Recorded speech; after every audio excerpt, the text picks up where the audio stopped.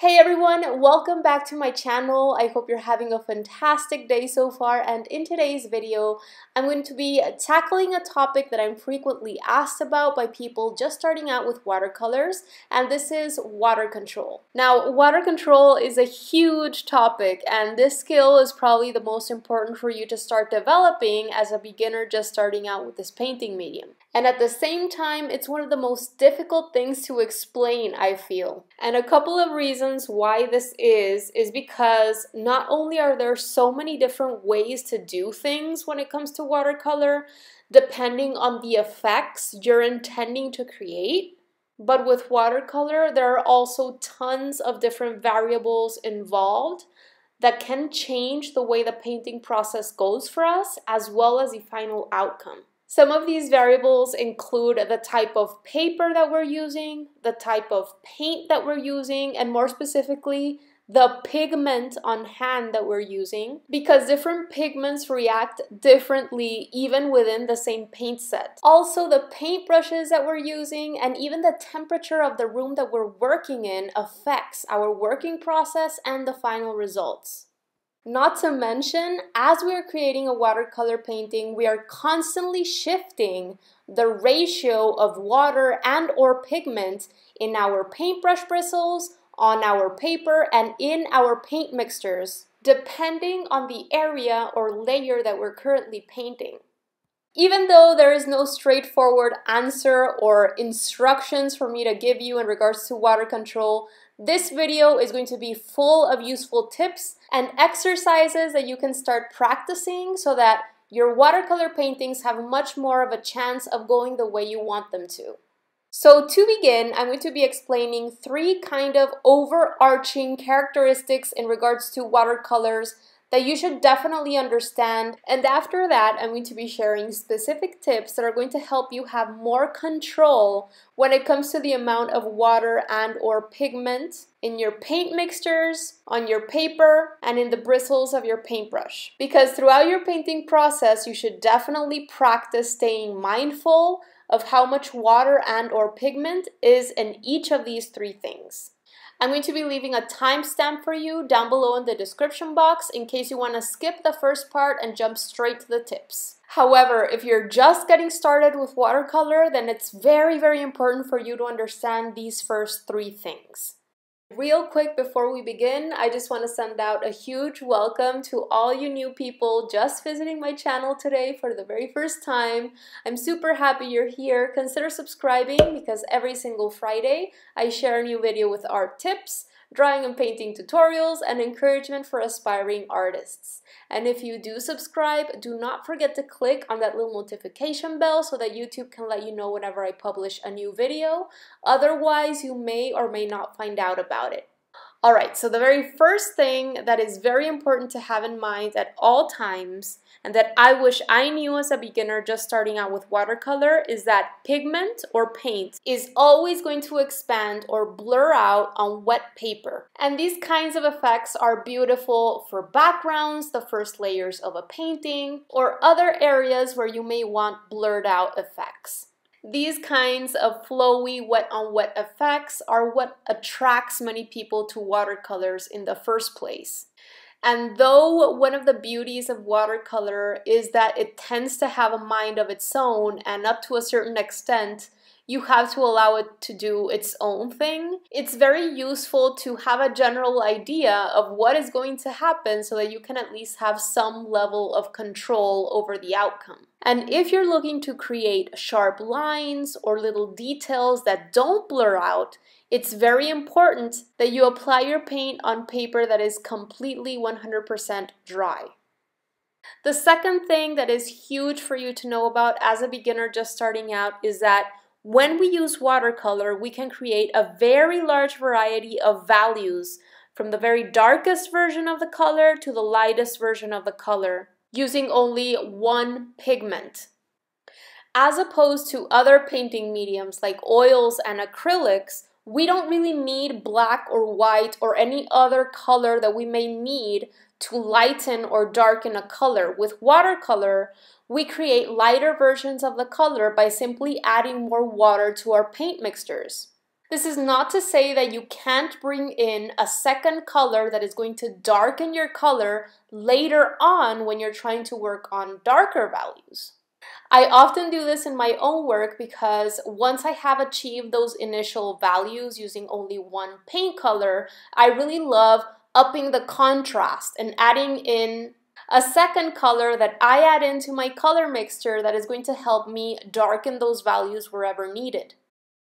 Another thing that I love doing in order to really make my paintings look nice and contrasting, because I know that watercolor tends to dry lighter than how it looks when it's wet, I like coming back to it 1 hour, 2 hours later to see if I have to further darken certain areas. All this said, depending on the pigment and your paint quality, you're probably going to be able to create a very large variety of values using only one pigment.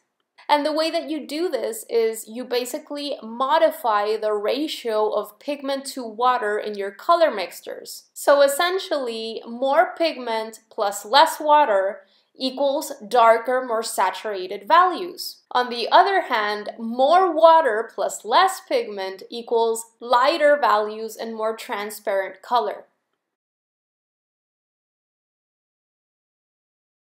And the third thing that I really wish I knew as a beginner just starting out is that most quote-unquote finalized paintings, like for example a landscape, or when you're looking to paint something complex that is composed out of a background, a middle ground, and a foreground, those kind of paintings are going to require us to do at the very least a bit of planning so that we have at least a general idea of how we're going to be approaching these layers and what sequence we're going to be working in. Because as I mentioned before in the first point, if we're looking to create blurry effects, then it's important to work wet on wet. But once we want to create further details and sharp looking textures and things like that, it's important to allow the previous layer to dry completely. And you have to stay super patient to ensure that you're not damaging your paper. For example, I know when I was first getting started, I thought that I was going to be able to finish an entire painting in one sitting. And don't get me wrong, you can finish a painting in one sitting if you're looking to create the kind of painting that is very loose, expressive, and that doesn't have very much detail, but this isn't what I was going for. I was going over the same area of my paper again and again, completely messing up the values that I had initially created, muddying up my colors, and damaging my paper. And I was super frustrated because I wasn't able to create the details that I wanted to because my paper was still damp. I wasn't allowing it to dry. So if you're looking to create any sort of detailed painting, it's very important for you to learn to stay patient, especially because mistakes are very difficult to correct when it comes to watercolor. And just the nature of the materials that we're using, like paper for example, tends to be a lot more fragile than say a canvas. And yes, even watercolor paper, which is intended for water-soluble mediums, can only take so much water and so much beating. So many times you have to understand that you have to step back and allow that layer to dry and allow the paper to regain its strength before going back in. Okay, having said all that, I am now getting into the tips that are going to help you better understand how much water/paint should be in your paint mixtures, on your paper, and in your paintbrush bristles. Let's get started with the paint mixtures themselves. To begin, I activated my paint colors by spraying them with water about 5 to 10 minutes before starting with these explorations. You don't have to necessarily spray it with water. You can go into the pan and just pull the color out with a wet paintbrush though. When I'm creating my paint mixtures, I go straight to the pan with a very wet paintbrush, saturated but not dripping, and I do very light circling motions in the color that I want to pull out, and I bring it over to my color mixing palette. In this case, I am mixing my colors on the palette that came integrated with this Winsor & Newton paint set. In terms of your water to paint ratio, it's really going to depend on whether you want to go right in from the beginning with a very saturated dark color, or with a light color that has more water in it. Usually, watercolor paintings start with light, more translucent colors and get darker and darker as we go forward in the painting process.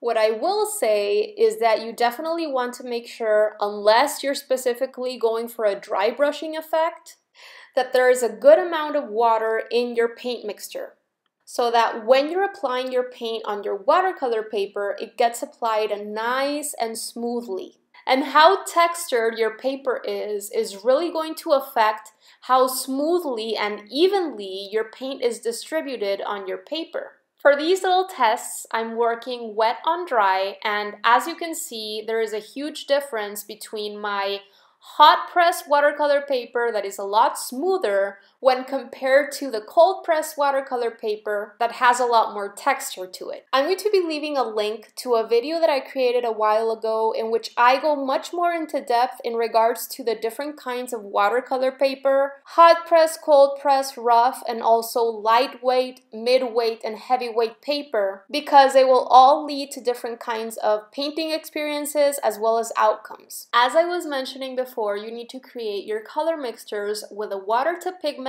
ratio depending on the lightness and transparency to darkness or saturation that you're after. For darker values, simply add more pigment and less water, and for lighter values, you're going to want to have less pigment and more water in there. Something that is absolutely essential for me to have by my side when I'm painting with watercolors is a scrap piece of watercolor paper, because I always like testing out colors and transparencies before actually placing that paint mixture on my painting. So what I'm showing you right here is probably one of the best exercises that beginners just starting out with watercolors can do in order to practice creating a large variety of values using only one pigment. This exercise also does wonders for you in terms of helping you develop that water control skill, so I highly recommend it.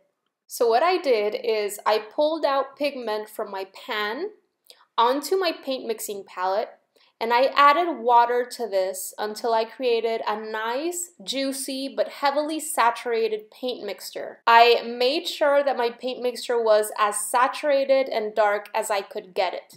And then, once my paint mixture was ready, I went back into my paint mixture and soaked up all I could by very gently making these circling motions in my little puddle of paint. And once my paintbrush was nice and saturated, what I did was I went straight over to my paper and I painted a square. So next, to create a square in a lighter version of the same color, what I did is I went into my cup of water a couple of times and brought out some water onto my paint mixture. I added more water to my paint mixture to make it more light and transparent. Now, there's no reason to go overboard with this. Simply go into your cup of water, allow your bristles to absorb or soak up some of it, then go back to your palette and mix this water into your paint mixture. Usually doing this anywhere from 2 to 3 times is enough to ensure that your color is going to be lightened. Of course, it's going to depend on how much water your paintbrush bristles can absorb and bring over to the paint mixture, and this is going to depend on whether your paintbrush has natural bristles or synthetic bristles and the size of your paintbrush, etc. But I'm going to be talking more about paintbrushes in a bit. But anyway, once this new paint mixture with more water in it is ready, then allow your paintbrush bristles to soak up and absorb as much as they can of this mixture. Now, you don't want your paintbrush to be dripping. Saturate your bristles with this new mixture and go straight over to your watercolor paper to draw a second square. Once your second square has been painted, you're gonna go back into your water, bring out more of it into your paint mixture a couple of times or 3 more times until it appears more watery and lighter. Once you have that new mixture, allow your paintbrush bristles to soak it up once again and go straight to your watercolor paper and draw your third square. You can repeat these steps as much as you'd like to until you arrive at your very lightest value or you run out of space. It's really going to depend on the quality of your paint, but notice how at no point in time did I go back and grab more pigment out of my pan. A little paint can go a long way. Okay, so I'm going to do a second version of this exercise, and for this one, I'm going to go from lightest to darkest. For this one, I wanted to use a different color, so I grabbed some orange and brought it over to my paint mixing palette. I tested the consistency of my mixture on a piece of scrap paper, and then I added even more water to it to make it nice and transparent for my first square. And honestly, that first paint mixture that I created is a bit more pigmented than it needed to be. So what I did is I grabbed some paint from the edge of my puddle because my paint mixing palette is sort of curved. As you can see, most of the paint mixture is pulling near the central part of my palette.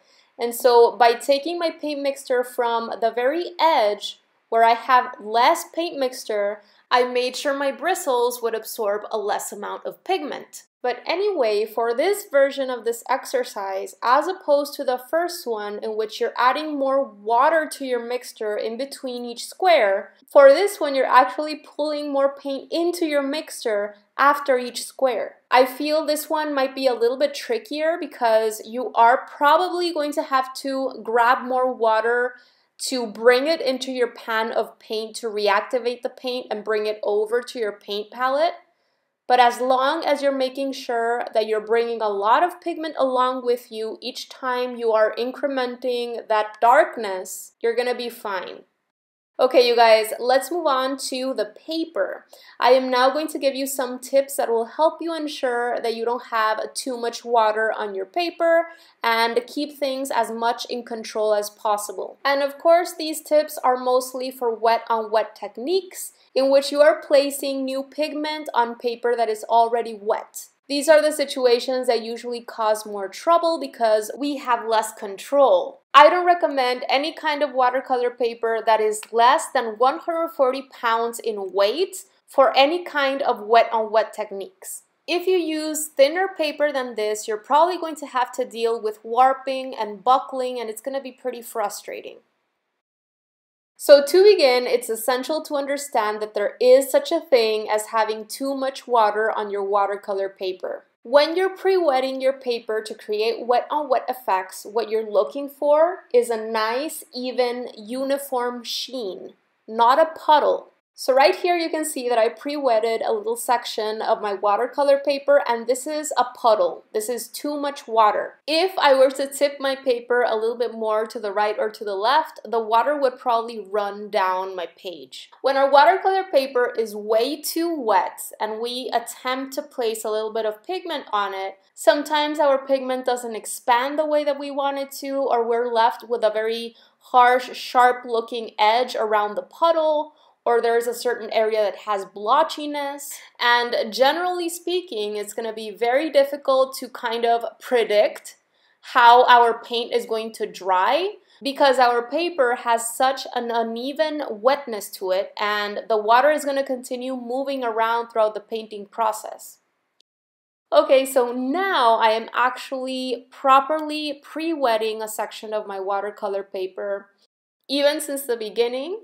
Prior to actually going onto my watercolor paper with my paintbrush, I made sure to gently scrape the excess water off from my paintbrush bristles against the edges of my cup of water. I then go over the area again and again to ensure that the moisture is distributed in a uniform way. And this also gives the paper a chance of absorbing it and allowing the water to settle into the paper a little bit before actually going in with my pigment. When I turn this paper towards the light, you can definitely see the uniform sheen that I've created on this new section of my watercolor paper and how it looks very, very different from the puddle of water beside it.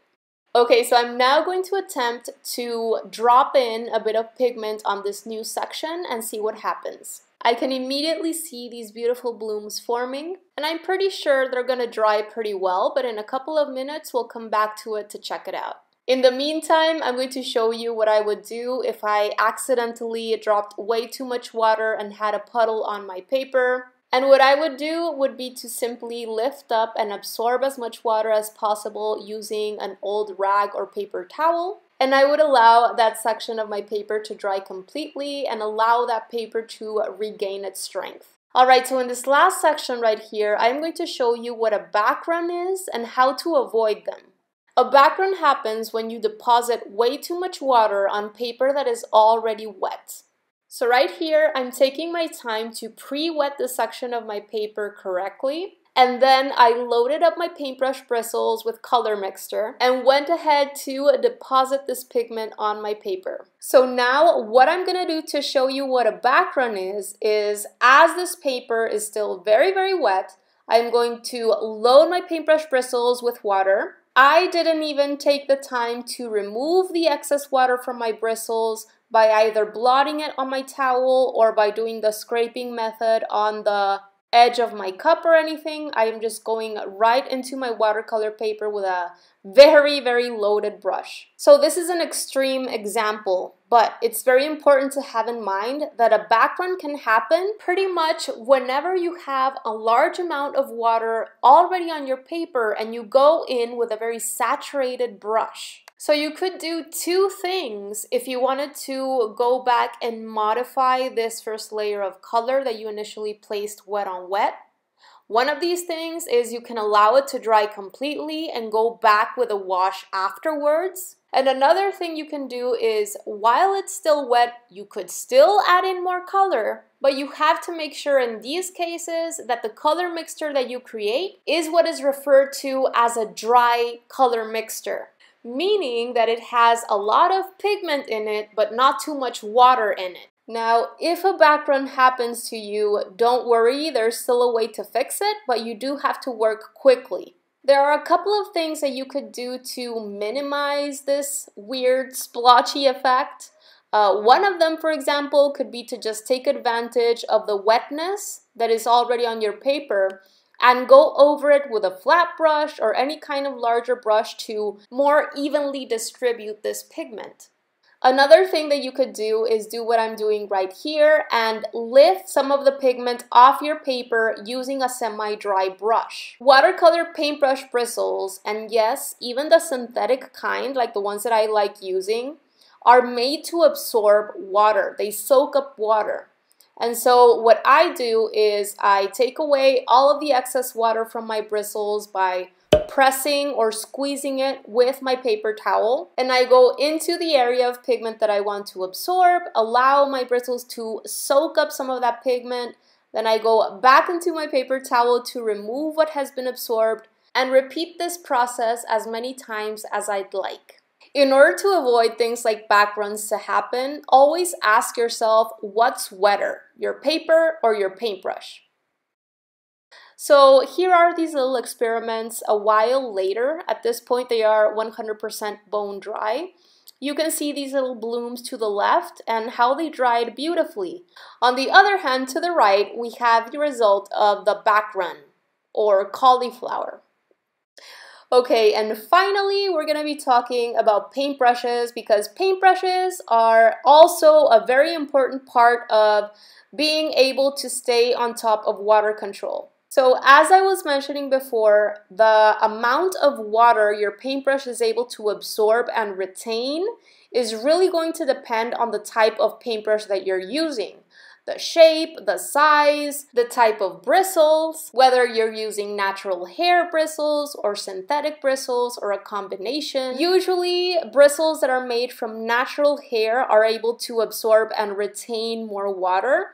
Personally, I always use synthetics for a variety of different reasons that I'm not going to go into right now. And of course, the size of the brush is also going to affect how much water they're able to retain. Larger brushes are able to absorb and retain more, whereas the smaller brushes are able to absorb and retain a lot less. When it comes to brushes, I think that the main thing that I want to kind of get across right now since the beginning is just the amount of times that I actually remove the excess water from my bristles throughout the painting process. I am constantly removing excess water from my paintbrush bristles by either blotting my paintbrush in my paper towel or very gently scraping my bristles along the edge of my cup of water. In fact, personally, I rarely go straight from my paint mixture onto my watercolor paper unless I am deliberately going for the kind of background wet on wet effects.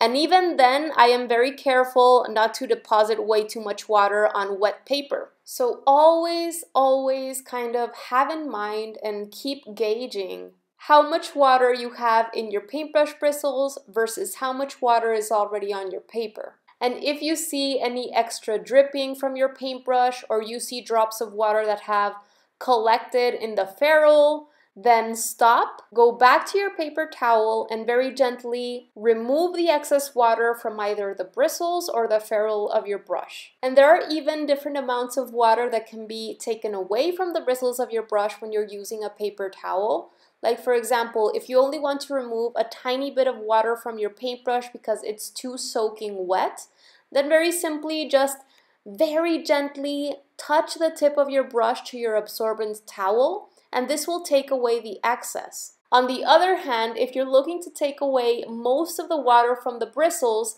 then you can just go ahead and gently squeeze the entire bristle area with your paper towel. I really cannot emphasize enough how important it is to have a paper towel or a rag next to you when you're painting with watercolor, both for removing excess water that you have accidentally placed on your paper, as well as removing excess water from your paintbrush. And finally, I want to share this very cool exercise with you guys. Doing these kinds of things really helped me understand the amount of water and the amount of pigment that even a paintbrush in this size that I'm using here in this video, which is a size 8 round, can hold in its bristles. Just look at how many little leaves I am able to paint with only one load of a brush. Really acknowledge how far one loaded brush can go, even if it doesn't look like it's dripping or sopping wet, and take time to consider if you really have to go back into the paint pan to grab more pigment, or if you really have to go back and get more water to create the effects that you're looking for. This exercise also really helped me realize the beautiful variation in terms of values and transparencies that one color is able to achieve. And it really gives you a feel for how much pigment and water your paintbrush is able to retain. Okay, I really hope that you give these exercises a go. I really feel that they will help you if you haven't tried them already. And don't get frustrated with yourself. I damaged a ton of paper when I was first starting out and ruined a bunch of paintings. And really, when it comes to this kind of thing, it's your own practice, and it's through messing up that we are going to learn and develop that skill for water control. With practice and in time, you're gonna be doing these things naturally without even thinking about it. Alright you guys, I really hope that you found this video helpful. Please let me know in the comment section below if you have any further questions or any specific topics that you'd like me to expand upon. Or if you're further along, then let us know your own tips so that we can all help each other out. I would really appreciate a thumbs up if you found this video helpful, because it really helps my channel get in front of more people. Thank you guys so much for watching. I really appreciate it, and talk to you soon. Bye!